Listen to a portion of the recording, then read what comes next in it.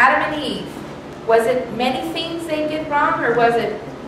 And what was that one thing over? Appetite.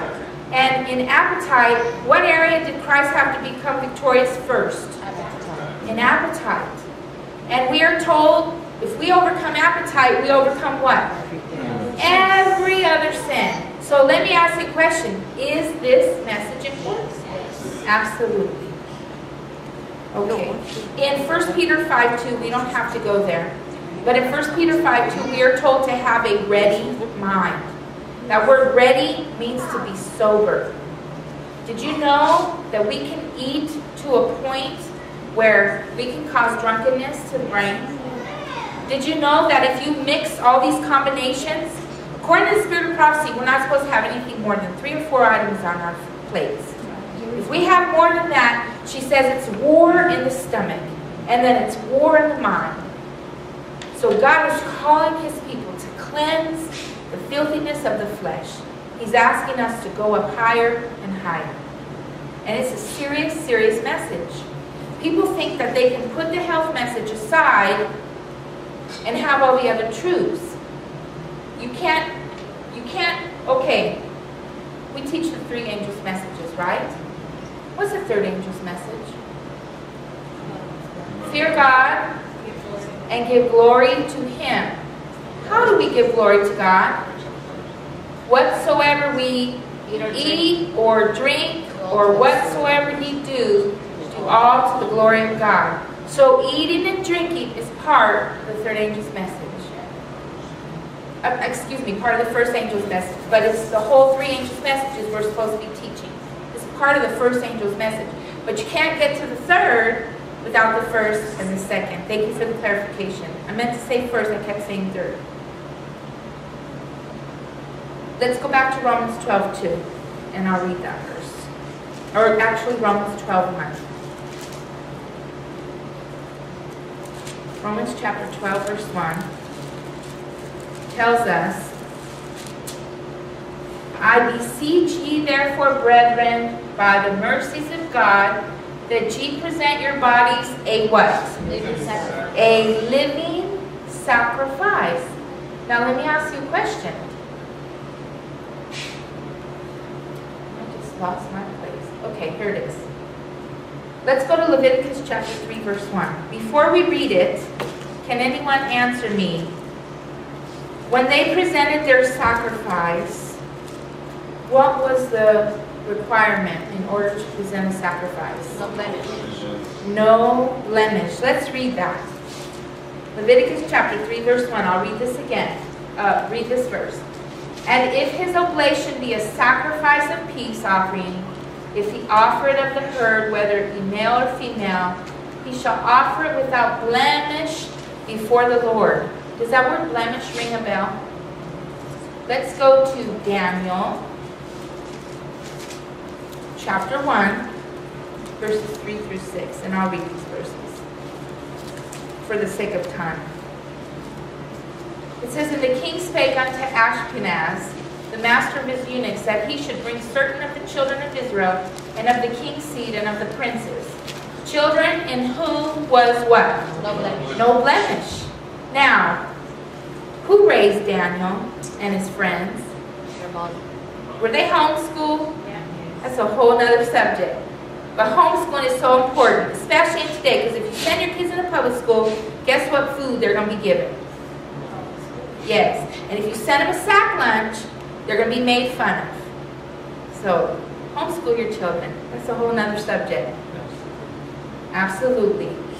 So God wants us sober in our minds. Now Daniel, what happened after that? We see in Daniel chapter, I believe it's 3. What happened to Daniel's friends?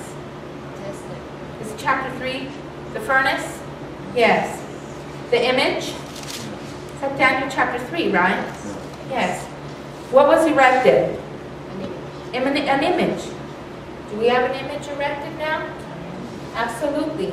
Is there a parallel between Daniel and Revelation? So Daniel's diet was a certain way to prepare him. We are told, Sister Weiss said it prepared him for what was coming. What should our diet be like?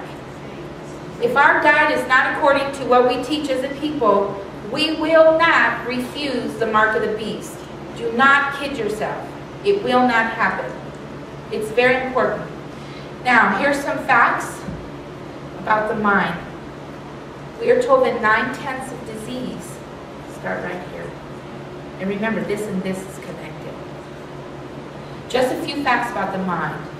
Most Alzheimer's and mental diseases come from a lack of iodine. Good information, huh? Lack of iodine. What's a good food source for iodine? Salt. Salt.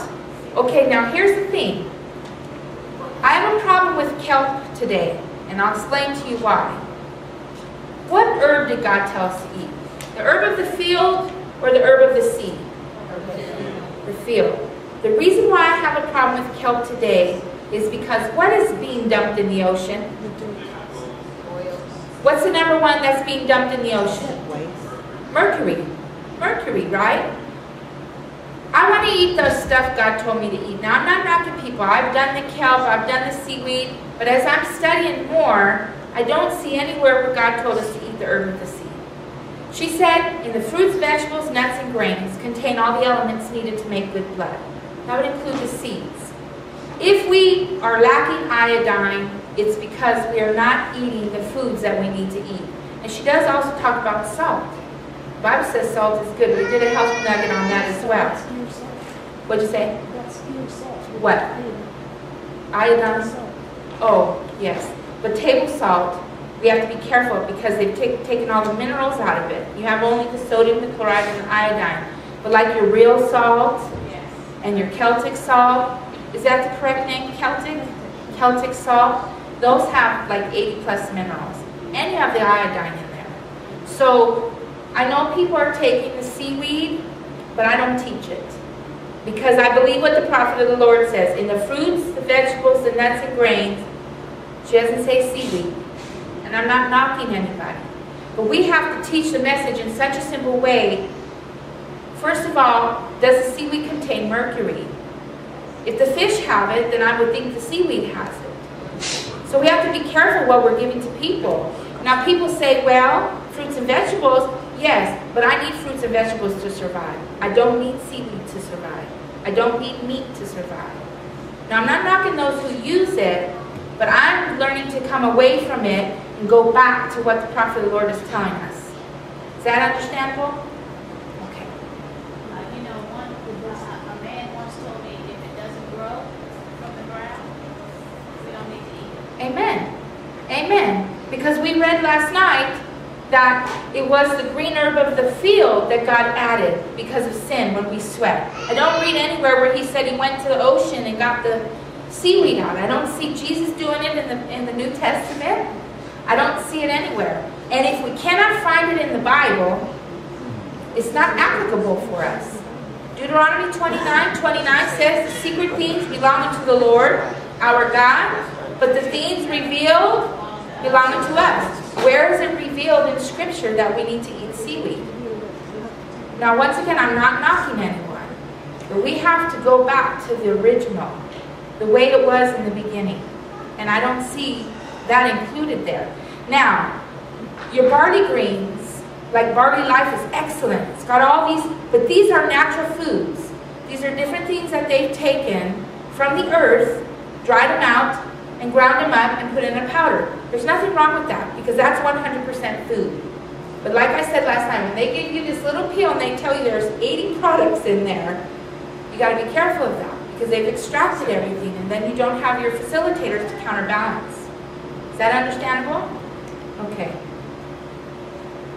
So when we read Romans 12 verse 1, present your bodies a living sacrifice, it's referring to health. God wants his people not with diseased blood, but with healthy blood. And how long did we learn it can take if we apply everything? What's the maximum she said it would take? 1 to 2 months. Is that long? Not at all. In order to have health, we need to eat like a king or queen for breakfast. Do you know breakfast is to be the heartiest meal of the day? Yes. That doesn't mean you have to have your vegetables in the morning. I've heard some people say you must eat your vegetables in the morning and eat your fruit in the afternoon. Because there are quotes, I have to go back and read them. Once again, the message was progressive. I've seen Sister White, she's eating her bread and her fruit and stuff, but in abundance in the morning. And then she'll have like a light meal, some greens, and maybe a piece of bread, and very light compared to what she had in the morning. She'll say, oh, they ate in abundance, they had all this fruit spread out, and the bread and grains, and so, but the breakfast you should eat like a king or a queen. Amen. You should eat like a prince or princess for lunch, and if possible, pass on the evening meal. Now, we're told that 2 meals are better than 3. But there are some people who do hard work, hard labor, they need that 3rd meal. Okay? You're fasting from the 2nd meal all the way to breakfast. That's why you have the word breakfast, break the fast. Now, if you find yourself eating at 11 o'clock and 12 o'clock, you did not eat breakfast. You did not break the fast. We should have our breakfast early in the morning. Because what happens is your blood sugar levels can start to get low, you can start to get headaches, you can get irritable. Now if you're doing it to fast, that's a different reason, that 1 or 2 meal. But if you were not set out to do it, you did not consecrate that meal to the Lord and say, I'm going to fast, then things can happen in your body. Especially if you have medical conditions like diabetes or something. And there's something called hypoglycemia, which is low blood sugar. And for a lot of people, that's a precursor and a sign that you can become diabetic. Not in all cases, but in many cases. Okay. The vegetarian lifestyle, we talked about present your body as a living sacrifice. The vegetarian lifestyle allows you to present your body a living sacrifice to God. Why is that? Because now you're denying yourself the things you love, and you are taking up the things that the Savior gave to us at the beginning. Remember we talked about the garden. Here's the garden. I'll put a tree. Excuse my tree. And then we went this way, and then we went the cross, and now we're going back to the what?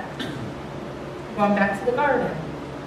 This is where the Lord wants to take us. It's back here. So we're denying those things. The diet got progressively worse, right?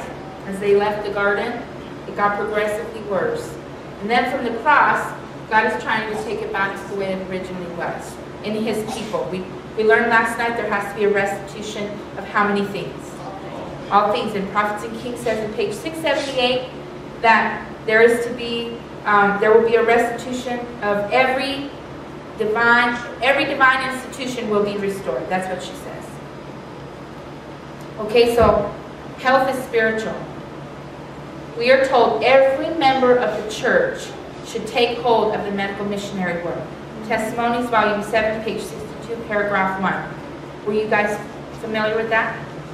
When God's children humble themselves before Him and deny themselves that which they're used to, God will bring more people into His churches. Testimonies, volume 7, page 62, paragraph 1. I want to read something to you. And then we're going to end on this note. I have a lot more to cover, but we don't have the time. We are told, let me find the quote. Here it is. The Church and Health Reform. Testimonies for the Church.